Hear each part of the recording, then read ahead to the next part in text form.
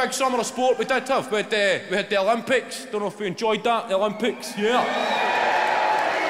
Somebody booing the Olympics. I fucking hated it. I hate PE. Fucking boo.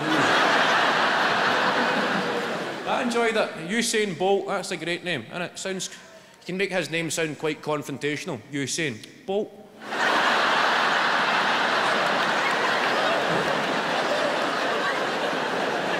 That's his middle name. A tut. Usain Bolt. The Olympics. I enjoyed the Olympics and the Paralympics. I enjoyed the whole thing. I thought it was pretty good. See, the prefix para, it means parallel. That's why they call it the Paralympics. Parallel. It runs parallel with the actual Olympics. See, para, to me, and people my age, I've always associated that with paranoia, right? If you describe somebody as being a bit para, it means they've just had too many good weekends. And their brain has just said, fuck this, I'm out of here. You can do the rest yourself. I'm just going to... No, guys you see in house parties about 8 in the morning, long after the party's finished, just sitting on the couch, wearing somebody's mum's dress.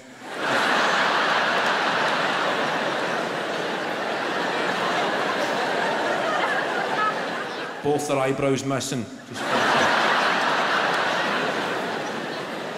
That's something you would say, he looks a bit para. So I laughed this year. I seen Paralympics. Well, how fucking good would that be?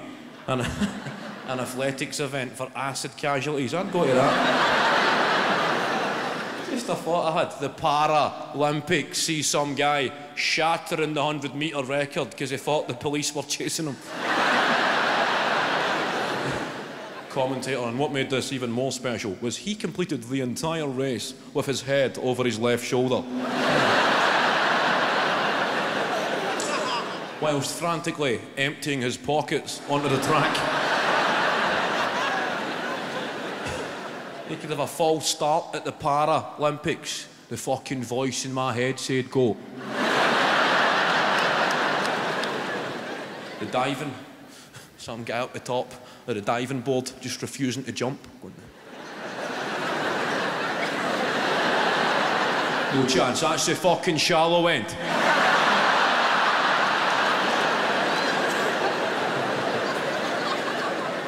How about you, big guy? Do you play any sports? Guy with the biceps there? Yeah. Olympics get you inspired? No, get involved. Yeah. You play sports. What do you play? Anything you want to play, right? I'm not seeing if you're coming out. I'm just asking. I'm not at your fucking door with a ball under my arm. It's not the summer holidays. We're no 10. I'm just asking, do you play? I'm kind of busy now for a game of Kirby. I'm just asking.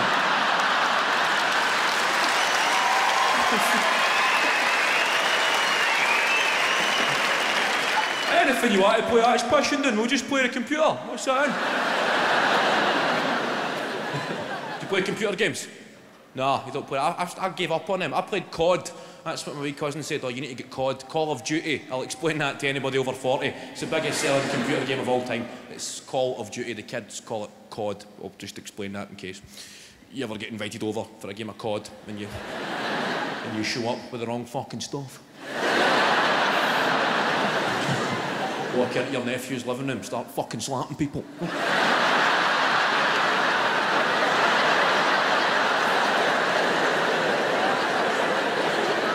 Bet you never thought Uncle Eddie could play COD, boys, eh?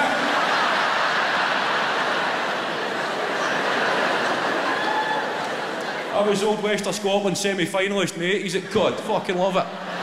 Still got it. After this, we'll play smoked haddock. Same rules, different fish.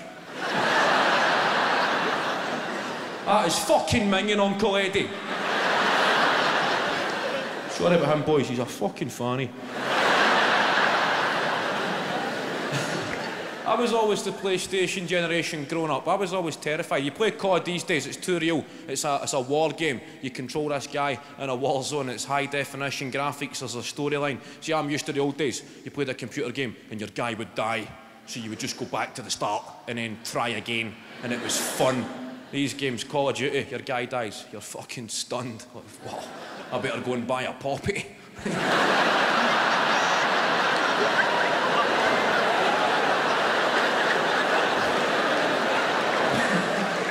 start to feel guilt. I better go and lay a wreath for this guy. Picture myself standing there. People saying, oh, who did you know? Oh, I knew a guy called Player One. The window cleaner came to my door for his money and I forgot to press pause. So you don't play much sport then, big guy? What's your name? Chris. Your name's Chris. Good man, Chris. I was always petrified of playing sport. When I was young, schools, I blame the managers. That's the problem with youth development and football in this country. Go to your local playing fields on a Saturday morning and watch these guys who manage under 10s. Go if you've got a relative involved, otherwise it can look a bit dubious if you just sort of show up every week. I watch these guys. The guys they've got their initials stitched onto their tracksuit on the touchline. They've got an earpiece in so they can communicate to their assistant manager. He's sitting up in a fucking tree.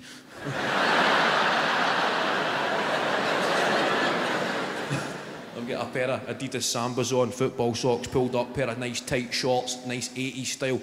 They're just screaming abuse. That's what put me on. Terrifying. These guys just going, Jamie, come inside. Just screaming, demoralising abuse at 9-year-olds. Come inside, son. Jamie, none of that fancy stuff. Ah, fuck you, Jamie.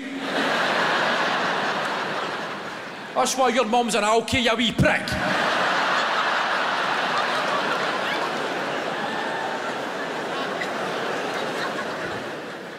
I know, George, but it's every fucking Saturday.